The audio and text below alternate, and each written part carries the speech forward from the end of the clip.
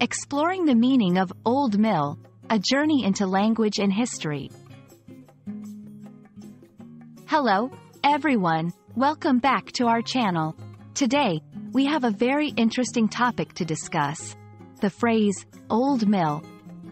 We'll delve into its meanings, origins, and how it is used in everyday language. So, if you're ready, let's get started on this linguistic journey. The phrase, Old Mill, consists of two words, old and mill. The word, old, is an adjective that describes something as having existed for a long time or being of a specific age. Mill, on the other hand, is a noun, and it refers to a building equipped with machinery for grinding grain into flour. When these two words come together as Old Mill, they describe a mill that has been around for quite some time, possibly hinting at its historical significance or the stories it might have to tell. It could be a landmark, a tourist attraction, or even a cherished local establishment depending on its condition and location.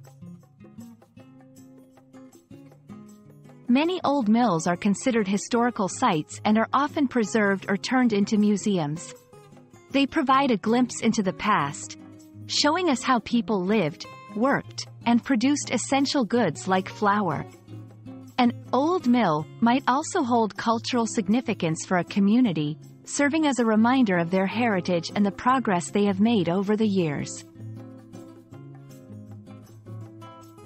Let's go through a few examples to see how Old Mill can be used in sentences.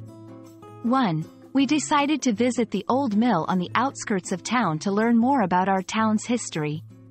2. The old mill has been converted into a charming boutique hotel, attracting tourists from all over. 3. Despite its worn-out appearance, the old mill is still in operation, preserving the traditional methods of grinding grain.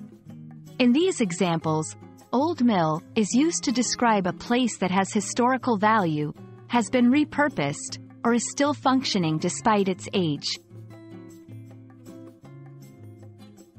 And there we have it. We hope this video has given you a better understanding of what Old Mill means and how it can be used in different contexts. Remember, language is not just about words. It's also about history, culture, and the stories we tell. Thank you for watching, and we'll see you in the next video.